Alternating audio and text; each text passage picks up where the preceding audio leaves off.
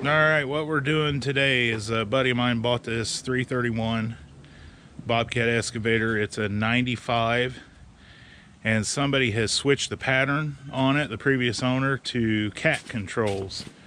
And him, much like me, don't run their machines that way. So on these, they don't have a switch where you can just switch the pattern.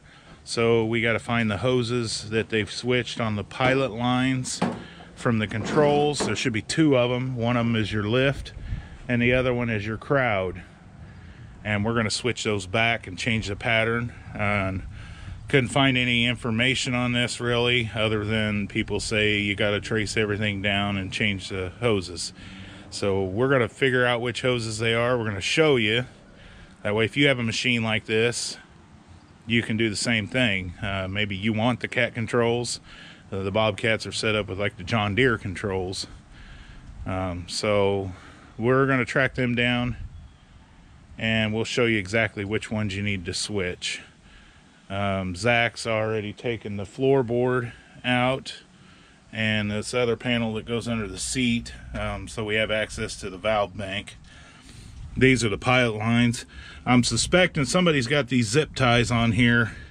I'm suspecting that probably has something to do with what they switched. So we're going to track some stuff down here and see if we can figure that out. Okay, we think we've got this figured out, what we need to change. It looks like this first spool here, which there is one next to it, I guess. This one here is the lift. That's the lift hoses. Okay. This is the crowd hoses. So you can do this two ways. I guess you could switch these big hoses across. What we're going to do is we're going to switch the pilot lines. So it'd be this line and this line here, which looks like there's a lot of slack here because it originally would have been over here. And this one's got a big U in it here. It would have been over here. The back ones aren't as fun to get to, but you can get to them back down under here. So let me do them first. It's kind of a toss-up which way you want to do it. If you want to change the big hoses because they're going to leak more.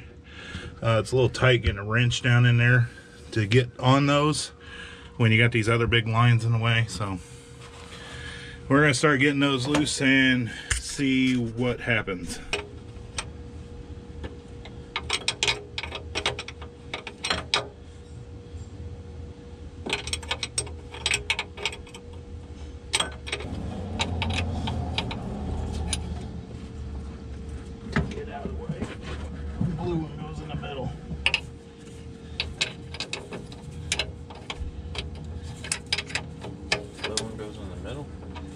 The one I'm taking off, it stays the same. I'm just taking it off to get it out of my way. Yeah, some blue ones in the middle here. You want me to break these lines loose? You can, they just get flip-flopped. What's that thing?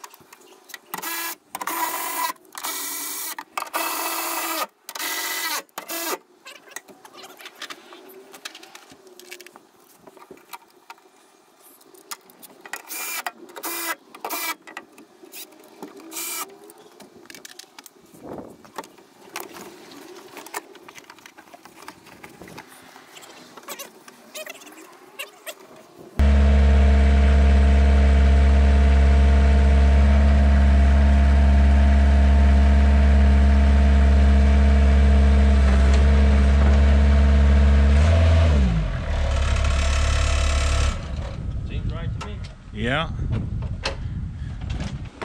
Well, I think he gets a battery in it. It'll be good to go. Somebody's painted this. It's a clean machine for a 95. I think it's got, what'd you say? just under 1,600 hours on it. Pretty sure that's original. It hasn't been all beat up. Like I said, it's been painted. Whoever painted it, they did a good job. It looks like they used nice paint and everything. Had a lot of the hoses replaced. I think he's ordered a thumb for it, and I don't know what else. But he should be able to operate it now.